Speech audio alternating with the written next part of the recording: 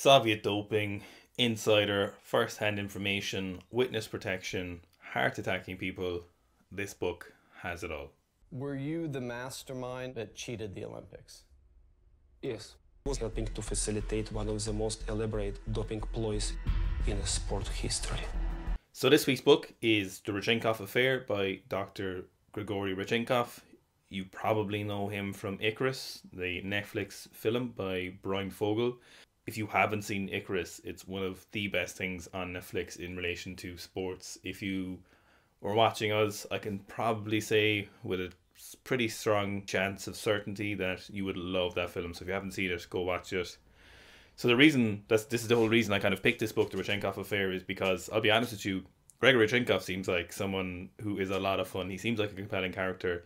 So morals with doping aside, Dr. Grigory Rodchenkov just seems like a funny dude. He seems like someone who would be fun to hang around with. So this is kind of the reasons why, one of the reasons I wanted to listen to his essentially life story. So this book is basically an autobiography from basically his late teens right up until essentially now, or when the book was finished. So you probably have heard me mention before in these book reviews, you watched them, that I'm not really a huge fan of autobiographies, and in particular sports autobiographies are one of my least favourite kind of books to read. As often as not, they're just not interesting, not compelling, and stories of people's athletic careers can sometimes be very interesting, but most often it's not that interesting. However, when we get to Dr. Grigory Rodchenkov's story, it is an absolute roller coaster in certain parts of it.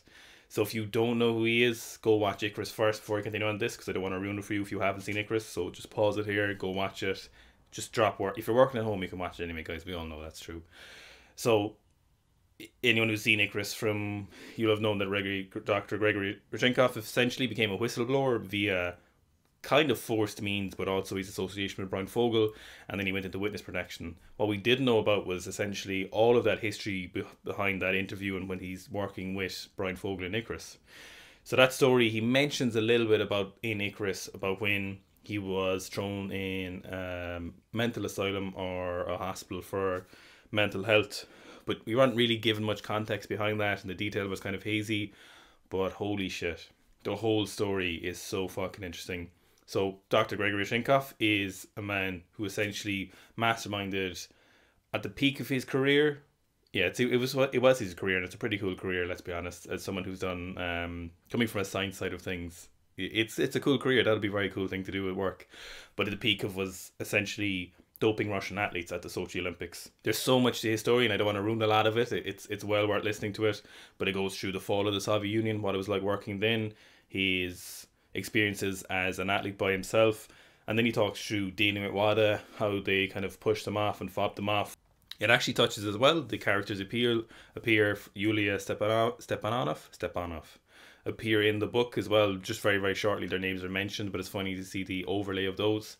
It's such a good story. It's very compelling, and I think you'll find it. If you are interested in sports doping, the Olympics, if that stuff is a compelling nature to you, I can almost guarantee you'll love this. So some of the anecdotes in the book are absolutely phenomenal. If any of you followed me on Instagram, you might have seen one I posted a couple of weeks ago when I was listening to this about the Russian, I think it was a hammer thrower, who was taking so much stanozolol, trade name Winstrol, that he actually left traces. He basically dirtied the system so much that they were using that they were getting kind of ghost positives on the following samples, up to 10 samples after, I think. So any of you work in a lab, you'll know the absolute mind-numbing hassle it is to clean a system.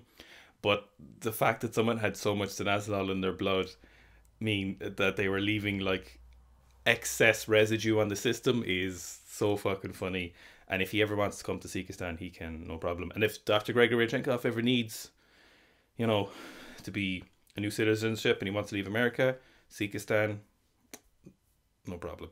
So essentially there's another anecdote as well that's very funny. So you'll see in the system that he kind of goes through in the book when he's talking about how they made sure that the athletes who weren't supposed to get caught weren't getting caught. So obviously some athletes were sacrificed, and there was some anti-doping, well, there was testing going on.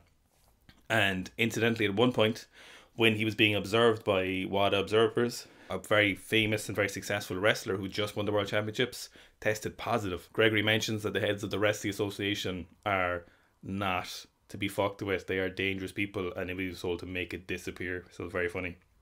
There is so many anecdotes like that in the book, which are just so funny to listen to. In retrospect, it is very, very funny.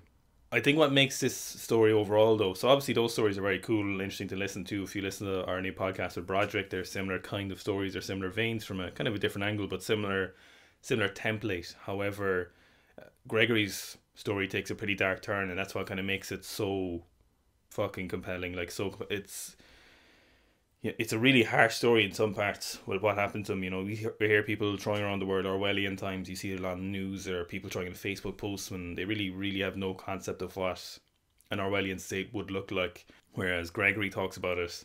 His friends, when he leaves for America, are getting heart attacked, as he says. People who are known to be whistleblowers, who one of them was actually writing a book with David Walsh, the Irish journalist, and then he had a manuscript, but he was keeping it on file, and then he died several days later after some of this stuff came to light. It gets very, very serious in some parts of it.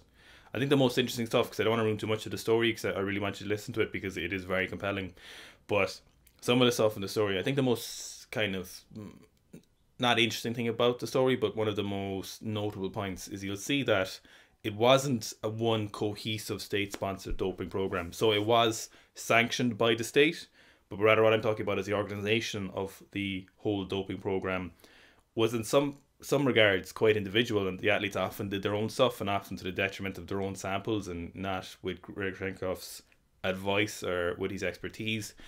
So there's a lot of different factions like that, wrestling faction, other athletes doing their own things, different coaches thinking they know better than Rodchenkov, for example. So it's very, very interesting to see how it is not one big cohesive system from top down, but as usual with politics, there's a load of different factions, and these are all kind of interplaying. So I cannot recommend this book. I listened to it on Audible. It's not read by Grigory Rodchenkov. His English seems quite good, but it probably would make for a great book if you read the whole thing. The actor who plays him is a little bit bland initially, but you do actually get used to him. You get used to him in the story. So highly recommend this book if you like the Russian Affair, if the one you listened to previously, when I recommended it, then this one absolutely, without a shadow of a doubt, is a great book to listen to, related to the topics we talk on the channel. There is a man, Rodchenkov, who I would happily have a pint with, because I feel like he would like a pint or a drink, and obviously I'd like to get a lot of stories from him. So thanks for listening, and if anyone has Rodchenkov's number and he needs a new passport to a new country, Sikhistan will not ask any questions.